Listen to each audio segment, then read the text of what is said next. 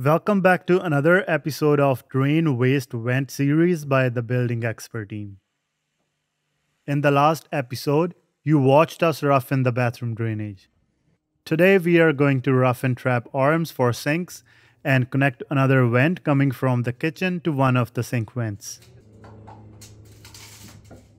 When you roughen trap arms, there are two important measurements to consider. First one is the center of the sink horizontally, so that at the finishing stage, when you install the sink, your sink drain aligns with the trap arm. And the second one is the drain height.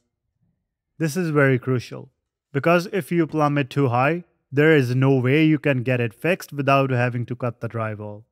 And if it's too low, you will end up cutting the base of the cabinet.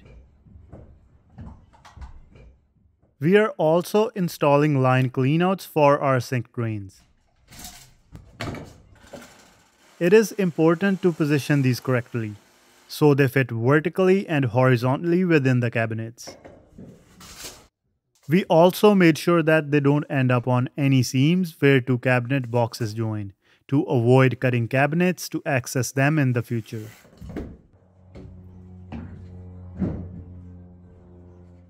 We have the cabinet design specifications, so we know exactly where to plumb the trap arms and line cleanouts.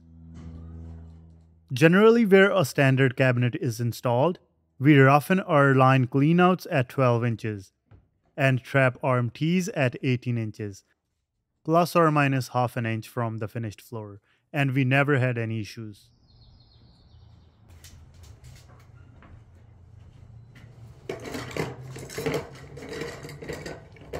Initially, we plumbed our trap arms offset from sink drain centers. We then ran our trap arm through wall studs to align them with sink drains because we are going to install wall hang faucets, and this approach will prevent vent pipes from clashing with our faucets and light fixtures. There are many small details to consider when plumbing sink arms. Sink arms and cleanouts are the only two components of the drainage system that are going to be visible once the house is complete. So make sure they are perfect.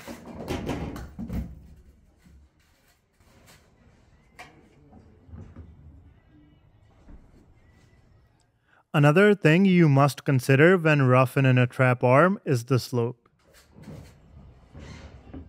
The correct slope for an 1.5-inch pipe is 1/4 inch per foot.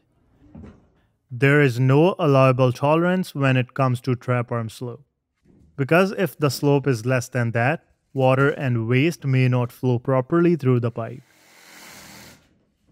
If you have more than 1/4 inch per foot slope, it can create S-trap and suck out the water from your trap, and allow sewer smells to escape.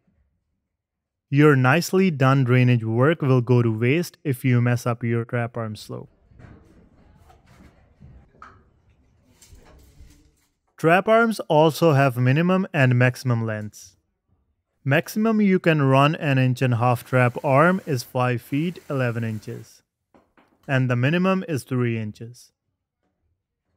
The maximum angle for a trap arm is 135 degrees. So plumb your trap arms in a way that your pipe from your trap arm T to the P-trap 90 reaches while staying within these limits.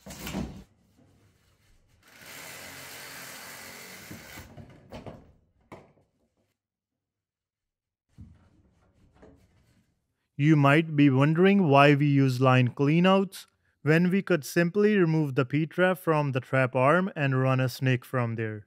The reason is that our local codes do not allow tubular traps. We must install traps of the same material. We are using ABS pipes and fittings, so we must install ABS P-traps. At the finishing stage, we will install a union P-trap with a slip joint adapter on the sink tailpiece. But the P-trap 90 will be permanently glued to the trap arm, so it gets hard to run snakes through the 90s. This is where the line cleanouts are useful. You can run a snake without having to remove the traps.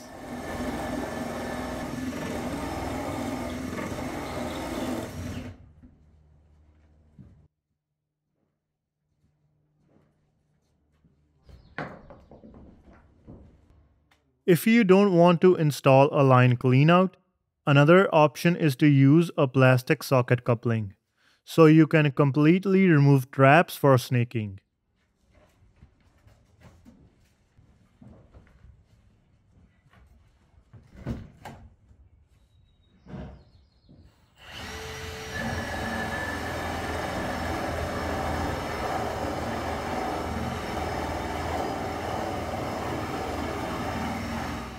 We also had another vent coming from the kitchen sink, which we connected to one of the sink vents. Our outside wall has 2x6 framing, so we kept our pipes on the inside of the wall to allow for insulation behind them.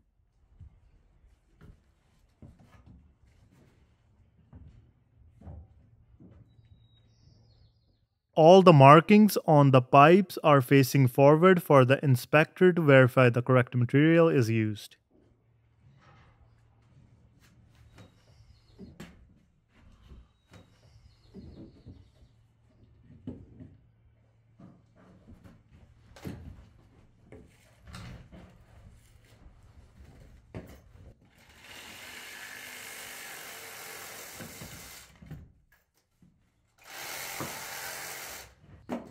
Finally, we capped off the ends of the trap arms, so when we conduct a water test on the entire DWV system in the house, water will only come out of the vents that are penetrated through the roof. That's all for today's video. In the next episode, we will connect both vents from the top of the trap arm tees and penetrate one vent through the roof. So make sure to watch the next episode. I will put links to all the materials we used in the video description. If you have any questions, leave them in the comments below. Don't forget to like the video and subscribe to our channel. See you next time.